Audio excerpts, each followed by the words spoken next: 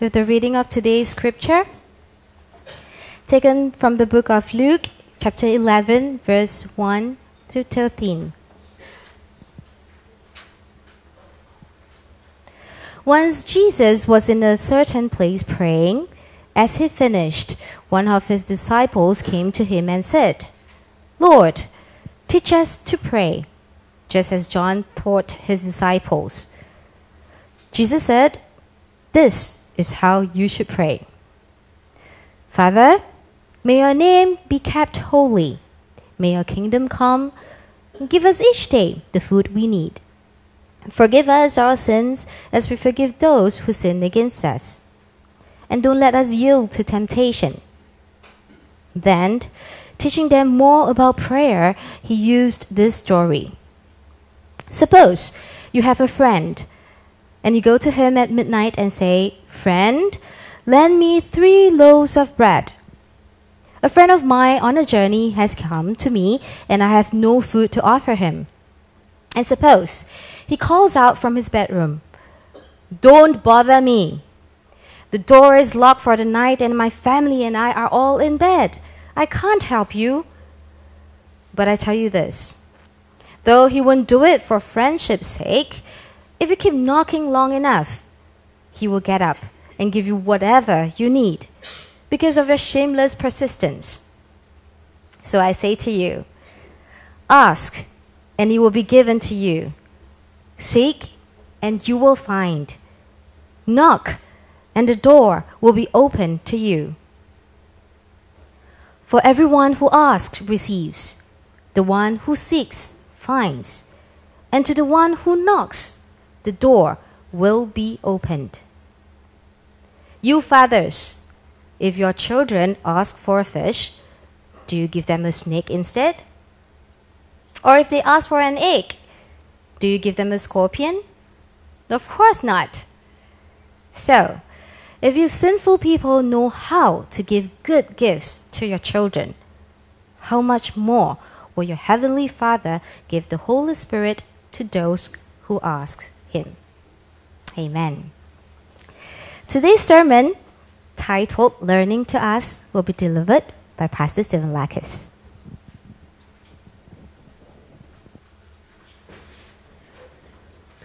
Good morning, everyone.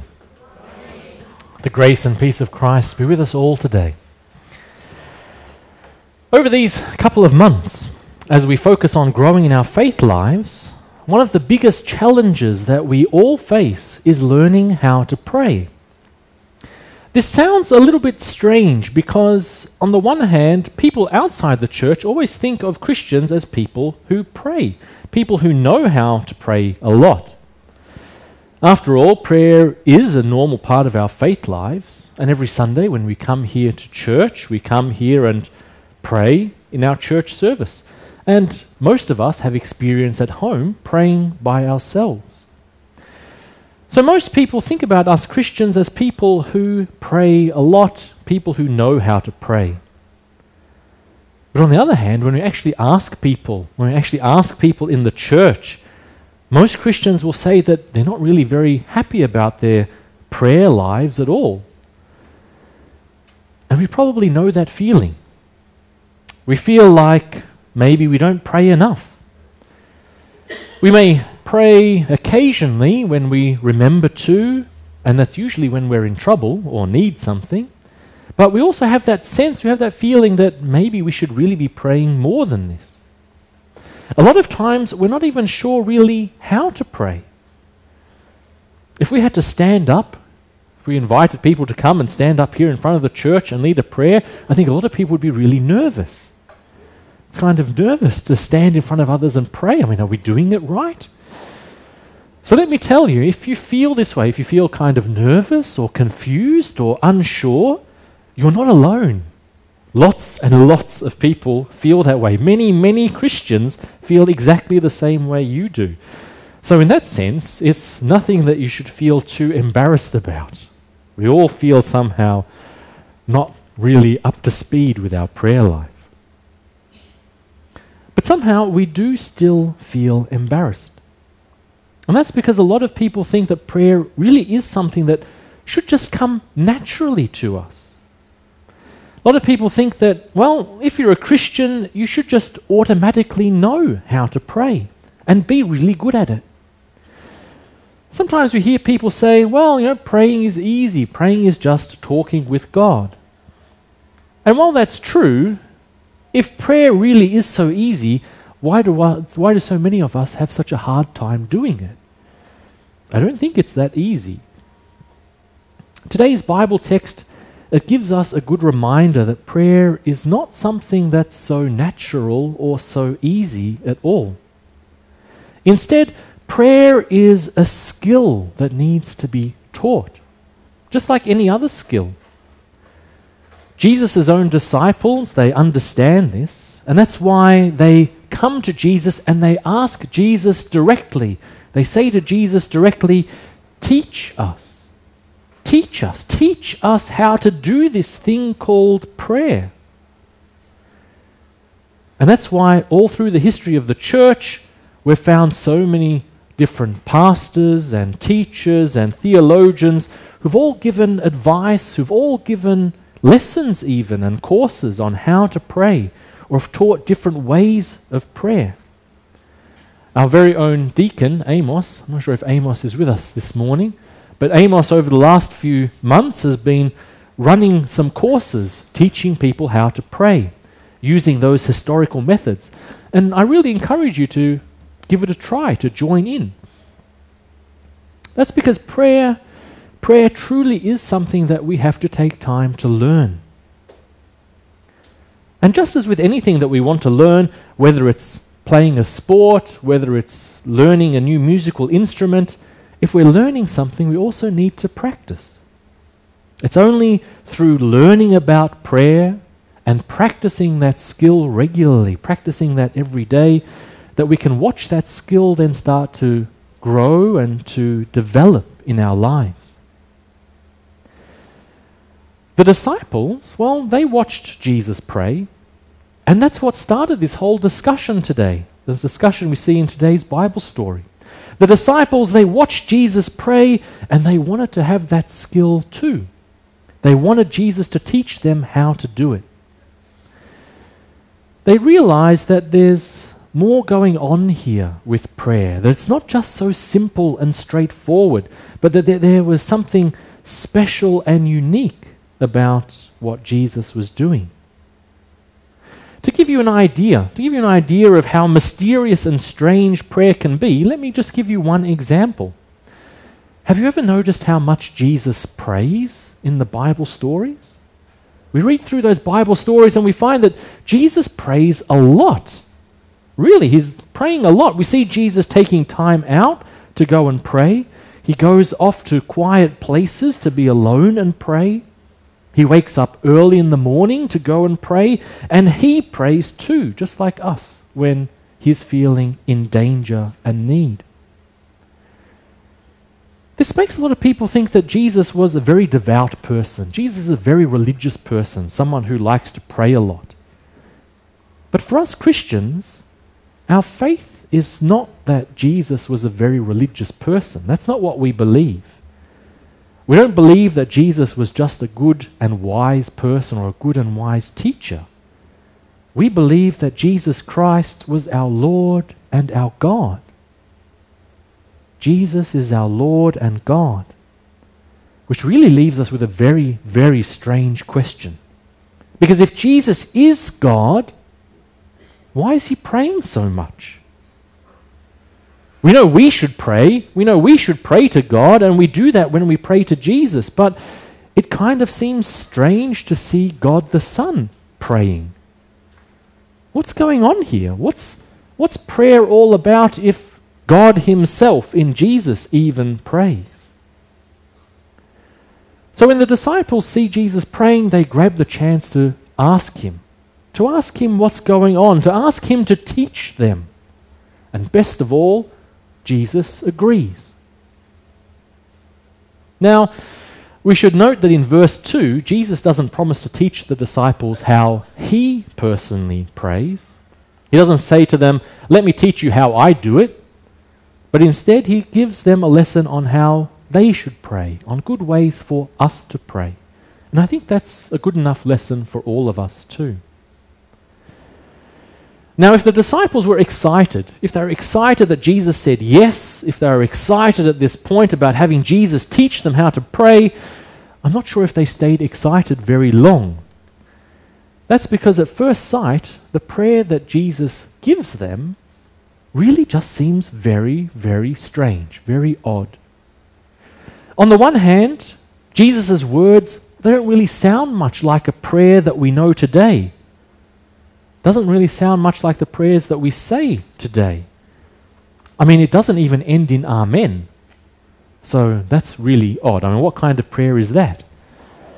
Honestly, it feels a little bit more like a list of bullet points. Not so much a prayer as such, but rather a list of things to pray about. But if that's the case, when we look at this prayer, it seems to be missing a lot of things that we know we're also supposed to pray about. So, for example, we know that Jesus commanded us to pray for others, pray for the sick, to pray even for our enemies. But all of those points, they seem to be missing here when we just look at the prayer simply. But they are there, but we need to look closer to find them. And that's because Jesus' prayer, the one he teaches to his disciples, that's actually both of these things. It's doing both of these things. On the one hand, it is its own prayer. It's his own prayer that he gives to his disciples to pray. And that's why over the years, the disciples and the early church, they did their best to polish up that prayer, to make it really beautiful, make it something that we could use in the church, a beautiful and incredibly special prayer that Christians all through the church, all through history, have prayed together. But on the other hand, it is kind of a list that reminds us what we can pray about. We shouldn't forget that Jesus wasn't just giving his disciples a prayer to repeat over and over again. He wasn't just saying to his disciples, well, whenever you pray, this is all that you have to say, and say it over and over again. He was teaching them how to pray. How to pray. And that's why when we pray, we don't just only use the Lord's Prayer. Instead, this prayer, it teaches us important principles. It teaches us principles that guide us in our praying. So yes, it's a prayer that we can say, but it's also an example. It's also a template that we can follow for our own praying. Now, we could very, very easily spend a couple of months looking at today's scripture. It's got so much in it and it's so important. We could learn so much about prayer with Jesus over a long time, but we don't have that much time today. So let's just have a quick look at some of the really big and important points that we see here. We see the first and the most important point right away. We see it right at the very beginning in that simple word, Father. Jesus teaches us that when we pray, we should remember our closeness to God. We should remember our closeness to God and our closeness to one another. When we pray, we remember that God is our Father. But if God's our Father, that means also that we are all brothers and sisters. All of us together, we're all children of our Father, God. Because we're used to hearing that so often, we're used to hearing God called Father, it's easy for us to forget how special that really is. It's easy for us to forget how special that relationship with God is. In this world, when we need things, especially important things, we feel like we need something, we need to solve a problem, what do we usually do? Well, a lot of us, we try to find someone to help us. And we don't just search for anyone, we try to find the most important people who can help us. So we search out connections. We search out connections to business leaders, to politicians, to judges. Some people even want to find a connection to the president right at the top. So we call up friends and we ask people, who has a good connection? Who has a good connection? Who can put us in touch with these important people so that we can get our problem heard and hopefully get them solved as well? Why do we do this? Why do we need to use these networks? Why do we need to use these guanxi to make connections to these important people? Why don't we just go straight to them? Well, we know that if we went straight to them, they wouldn't listen to us. Without those connections, those people probably wouldn't care about us at all. If we didn't have a friend or a relative or a business partner to pick up the phone and make that connection for us, those important people probably wouldn't even bother to talk to us. They wouldn't return our calls, they wouldn't answer our emails or our letters. They just ignore us because we're some kind of stranger. That's why those personal connections are really important, because they open the door for us. They get us a chance to speak to those important people who can really, really help us. But God's not like that. That's not the way God is. Maybe so-called important people in our society, they don't really care about our problems. We're just normal, ordinary people. Maybe they don't want us to approach them and talk to them about our problems. But God's not like that. God always welcomes us. And we don't need to make some connection. We don't need to find someone to introduce us to God. We just ask God directly, speak to Him directly, and He'll answer us. We just ask God, we just knock, and the door is opened for us. Unlike the president's office, there's no one standing at the door blocking us from getting through. And I think this is the first lesson that Jesus wants to give us about prayer. That when we pray, we don't need to be nervous. We don't need to be worried or think that God isn't listening. Remember that God, like a loving Father, He happily welcomes us. He welcomes us to come to Him any time of the day, to share our problems, to share our worries with Him, regardless how big or small they may be. Even better, God encourages us to come and share good things with Him. Good things in our life, we should share those with God too. So just imagine if I went to all of the trouble of using my connections to get in touch with President Tsai Ing-wen, so organized a meeting, went there to her office, made the appointment, going to see her, and she's there at her desk with all the advisors standing around, and I said to her, I just had a really good day today, and I want to let you know. They'd throw me out. They'd throw me out of there because I'm wasting her time. But our loving Father doesn't react that way. Our loving Father, God wants us to share our lives with Him. He wants us to come to Him. He wants us to share with Him our good times and our bad times. He wants us to know that we can come and talk to Him anytime we need to. We easily forget how amazing that is. We easily forget that. That even though we are so small, even though we're so insignificant, the Creator of the universe, He really does care for us. He really does want us to be close to Him. That's why Jesus' second point is to remind us that when we pray, we should also take the time to praise God. To praise God and remember His holiness. But here we have to be careful. Here we have to be careful because a lot of people misunderstand what holiness means. For God, holiness doesn't mean being kept far away from us normal and insignificant people. It doesn't mean being locked away behind big doors and stopping people coming close to Him. God's holiness isn't like that. God's holiness is exactly the opposite. It's His willingness, like a father, to allow us to come close to Him. Because God is holy, He doesn't push us away. Because God is holy, He doesn't reject us or look at us and our lives or our problems and think that we're unimportant. And isn't that a wonderful thing to praise God for? He is the Creator God. He is the Creator God, but He allows us to speak His name and to call Him Father. He is the eternal and holy God, but He allows us to come right up to Him as His own loved children and to speak with Him about whatever we're concerned about. But prayer is not just about us.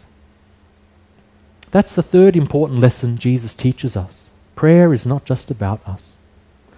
When we pray, we shouldn't just think of ourselves, but we should think of others too. That's why we pray, "May our Father's kingdom come." May your kingdom come. Kingdom sounds a bit strange. Kingdom sounds a bit strange to us today because we don't really have a lot of experience with kings. And kingdom, it actually really isn't the best translation of what this idea is trying to get at. That's because here we aren't talking about a particular piece of land. We're not saying this is a particular piece of land that's God's kingdom, which is next door to other kings' kingdoms. It's not like that. Instead, the idea is that wherever in the world we see God's love and power, wherever we see them ruling, that's where we see God's kingdom. Because when we look around us and see people hating each other, when we look around us and we see violence and greed and rejection and killing, in those places we see sin ruling. In those places we see sin ruling people's lives and making them slaves. But in places where we see people loving each other, in places where we see people caring for each other, that's where we see God's will really reigning. Like we saw last week when we looked at the story of the Good Samaritan. In those places where we care for others, in those places where we feed the hungry and reach out a helping hand to those in need, that's where we see God's kingdom. In those places where we care for the sick and the imprisoned, where we work for peace and friendship, and where we love our enemies, that's where we see real examples of God's rule in this world.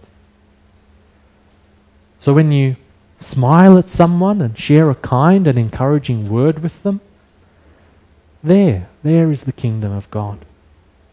When someone at work or school has a problem and you lend a hand, there is the kingdom of God. That's why whenever we say this prayer, we remind ourselves also of our responsibility as disciples, our responsibility to cooperate with God, to help out, to help God's reign really spread out through the whole world, to reach out into all of those dark corners and hopeless places. We're reminded not only to pray for those in need, but after praying, to also go out into the world and share God's love with others. So this idea of cooperating with God, that brings us to the next lesson. Give us today our daily bread. On the one hand, this is an important reminder for us to be thankful for the food and the support that we get from God every single day. If God didn't provide for us, there would be no way for us to survive.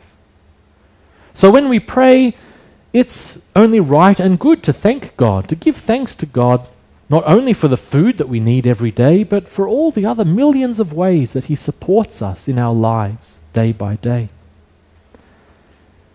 But on the other hand, this is also a good reminder to us that the food that we receive every day usually comes to us through the hands of other people. Our daily food, that food that we need every day, it doesn't just miraculously pop out of the air. It doesn't just miraculously pop out from heaven and come to us. Other people work hard to grow it, work hard to prepare it for us, and have it ready for us to eat. That's often what mums and dads complain about, that kids forget that the food doesn't just miraculously appear on the dinner table, that mums and dads work hard to get it there on the table. So at home, it's often the hands and hard work of our mums and dads, of our husbands and wives. They're the ones that prepare that food for us to enjoy every day. So while it's very, very true, it's very true that ultimately all things come to us from God, and we should thank God for that. We shouldn't forget to pray and give thanks for those many hands who pass those gifts along to us too. Especially those people who are working hard to support us in our own homes. Now, the fifth part. The fifth part of this prayer, that's probably the most frightening part, or the most worrying part of all. Forgive us our sins, just as we forgive everyone who sins against us. On the one hand, this sounds really wonderful, because here Jesus teaches us to confess our sins to God when we pray and to ask for God's forgiveness. We have a real promise here of good news that God pours out His grace to us. He pours out His mercy and love on us, and He really does forgive our sins. That part really is wonderful. The worrying part, the troublesome part, that's the second part of the sentence. Just as we forgive everyone who sins against us. That's a worry, because here we find that little word as. Just as we do this. And that little word as, that means that God should follow our example. God should follow our example in forgiving sins, that God should forgive us in just the same way that we forgive other people. But that's a worry, because often we forget to forgive other people. And if we aren't forgiving others, if we aren't passing on and sharing God's forgiveness with others, then that doesn't sound so good for us. That sounds a little bit risky. And actually Jesus stressed that. Jesus stressed that point just a few chapters earlier in chapter 6. He tells His disciples, the measure you give will be the measure you receive back. The measure you give will be the measure you receive back. So here Jesus reminds us to ask for God's forgiveness when we pray. That's a really important point. But also to remember to always share that forgiveness with others. To give God's grace and mercy and love out to everyone that we meet. And really that's not easy. It's not easy for us to do that. It's very easy for us to want forgiveness. That's not bad. But it's not easy for us always to forgive others, especially when they hurt us a lot. That brings us to the last part. Help us not to give in to temptations. When we pray, it's easy to get focused just on ourselves, because that's the way we are. We're often very focused on our own needs. And that's what temptation is really all about. Temptation is when we fall into that trap of only ever just thinking about what we want. Temptation just is like that. We forget to look abroad, we forget to look outside us at others. And whether that temptation is the temptation not to pass forgiveness on to others, whether it's the temptation to forget to love others, whether it's the temptation to steal what doesn't belong to us, the temptation to turn our backs on those in need, or even if it's the temptation to just eat the whole chocolate cake ourselves and not leave any for anyone else, the temptation is always the same. That temptation always pushes us to think just of ourselves, just to think of me, and not to look at others or to remember others. Temptations tempt us to turn our backs on what we know is the right thing to do. That's why Jesus encourages us, when we pray, we should also pray for the strength not to do that. To pray for the strength and to pray for the courage to do what we know is right.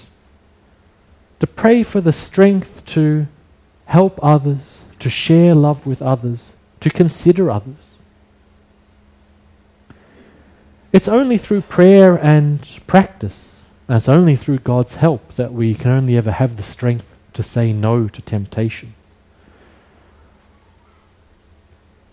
So, in teaching us to pray, Jesus doesn't just give us sentences to memorize. He doesn't just give us sentences to repeat. Instead, he teaches us to focus on important parts in our own spiritual lives. Our life with God and also our lives with others. When we pray, remember that God is our Father, the one who cares for us, the one who gives us good things. He encourages us to come to him in prayer, and whatever our problems or concerns may be, we can share those with God. God is the Holy One. And that means that he's always there. He's always there ready to listen to us. His door is always open. He doesn't keep himself far away from us. He doesn't block the way for us. He calls us to come right up close to him and share whatever our concerns are with him. He invites us to come to him as a loved child and be in his arms. God also encourages us to work with him to help the rule of his love and grace spread throughout the whole world. He encourages us to give thanks in all things, not just to thank him as our Heavenly Father, but to also thank all of those people around us who help us every day. Hardest of all, as we saw, Jesus demands that we share that love and forgiveness with all people, that we be generous with our forgiveness to others, especially if we want God to be generous in his forgiveness to us.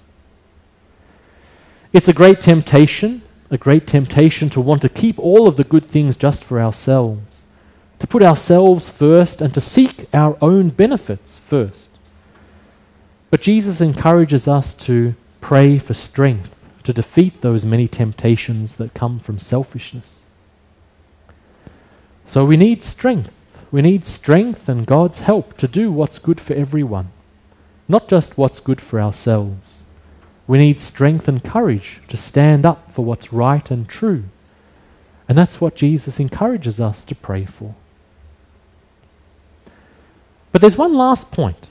There's one last point we need to come back to. Because in Jesus' lesson on prayer, there's one final point that's hidden through the whole prayer. A point that we often miss. And that's that this prayer is not actually for me to say. And it's not a prayer for you to say either. Instead, it's a prayer that we are supposed to say together.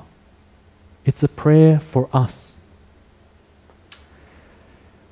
So this prayer is a prayer that we join together in saying. We often forget that because when it comes to prayer, we often do that on our own. We're not often praying with other people. So it's easy for us to forget that in prayer we're in it together. Jesus doesn't tell us to pray to my Heavenly Father or to ask for my daily bread or to even ask for the forgiveness of my sins.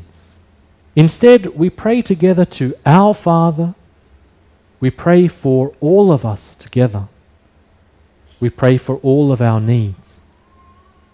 Because we pray a lot by ourselves, as I said, it's easy for us to forget that. But I don't think that's a good thing to forget. We have to remember that prayer is something we do together. To remember this togetherness of prayer, well, that's one reason why some people hold hands together when they pray. You may have seen people do this. You may do this yourselves at home when you pray together with other people. It's a nice reminder that we are connected to other people, that we pray together in this way, that we're part of a community. I think it's too easy for us to forget this communal part of prayer. But we are really a community. We're a community of brothers and sisters praying for each other. We're a community of brothers and sisters looking out for each other.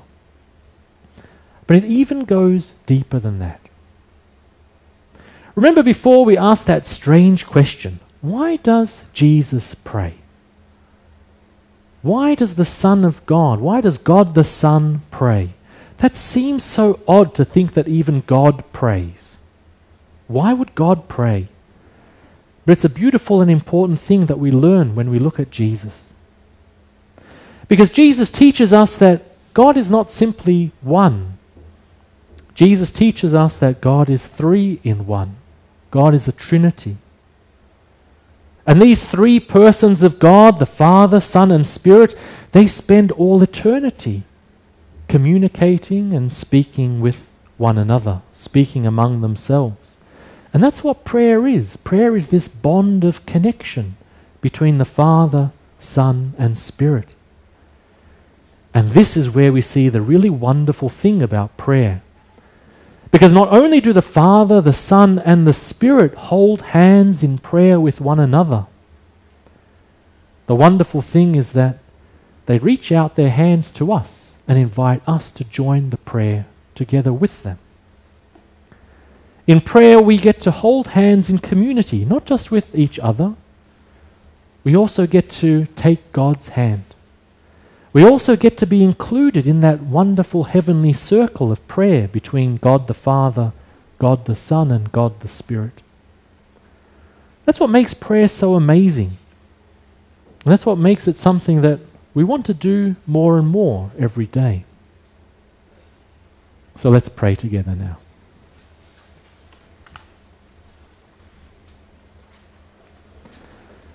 Loving God, there is no way that we can thank you enough for your great love for us. You care for us, you provide for us, you lead us and guide us.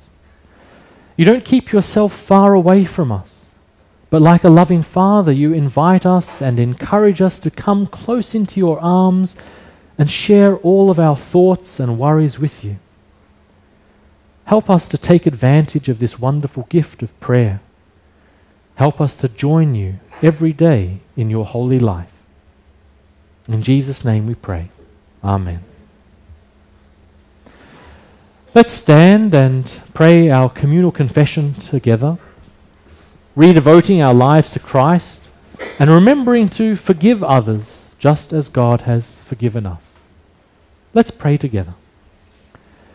Most merciful God, we confess to you before the whole company of heaven and one another that we have sinned in thought, word, and deed, and in what we have failed to do. Forgive us our sins, heal us by your Spirit, and raise us to new life in Christ. Amen. Almighty God, have mercy on us. Forgive us all of our sins through our Lord Jesus Christ. Strengthen us in all goodness, and by the power of the Holy Spirit, keep us following the way of Jesus Christ. Amen.